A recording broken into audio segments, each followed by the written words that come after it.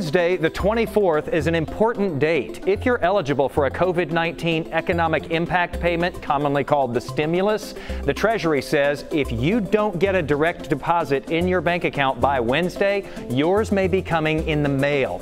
In an envelope that looks like this, you'll get a check that looks like this or a debit card that looks like this. So don't throw out that white envelope thinking that it's junk.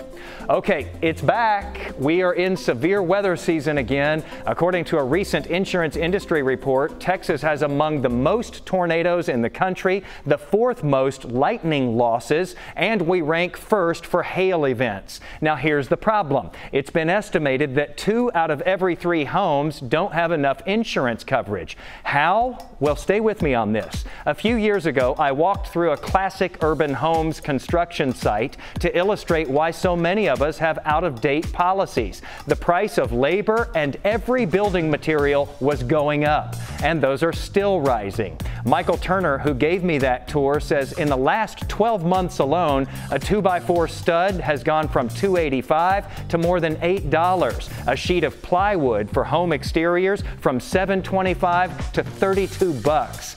And it's not just lumber. Almost every home building material is becoming more expensive. Now, Michael estimates that since our tour here just 2 years ago, the cost of building a home has soared an additional 25 to 30%. So your house may be much more costly to rebuild now than whenever you last reviewed your homeowner's policy. So make adjustments before you have a high dollar claim. I've got much more info about this with today's post at Jason Wheeler TV on Facebook and Twitter, where I do my best to ensure that you are right on the money.